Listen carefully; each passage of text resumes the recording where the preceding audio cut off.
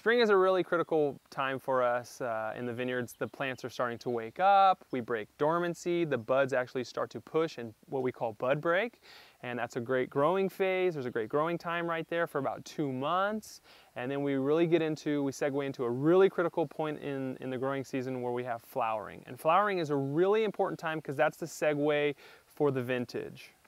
So we call it flowering because it really is the point in time when the grapevine actually flowers. It sets flowers, and each one of those flowers that is formed ends up pollinating itself and ends up being a single berry. It's really critical for us to have a really nice even keel of temperature. We're looking for something in the mid 70s, early 80s. We don't really want rain. We don't really want a lot of wind. A little bit of wind is okay because it blows the pollen around. It's a natural form of pollination. But what we don't want is, which kind of what we've been having, is some uneven temperatures and a little bit of a rain spell here and there.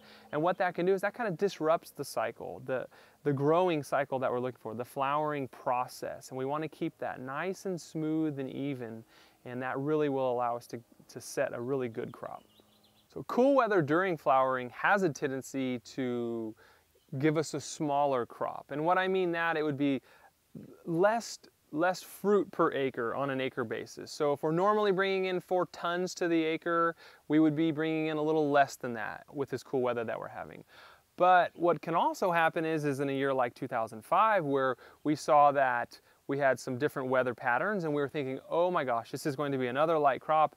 And then it all of a sudden changed and we had this huge crop. So the second half of the growing season is still to be determined. We have about another 120 days to go, and we are really crossing our fingers and really excited about what that's going to present to us. So what's also kind of unique about this cool weather is you never know who's going to actually go into flower first. On a typical year, your varieties like Chardonnay, your white varieties, you typically harvest those first as well. So you see that they have actually a shorter growing season. So they'll actually flower first, followed by Merlot. You get some Petit Verdot in there, and then you can always count on bringing in our Cabernet Sauvignon in the end.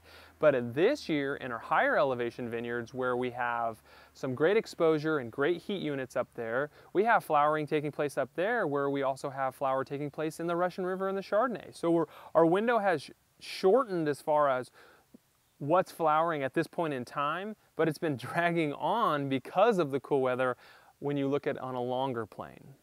So what we're seeing is Chardonnay and Cabernet are actually closer in flowering than they would be on a typical year.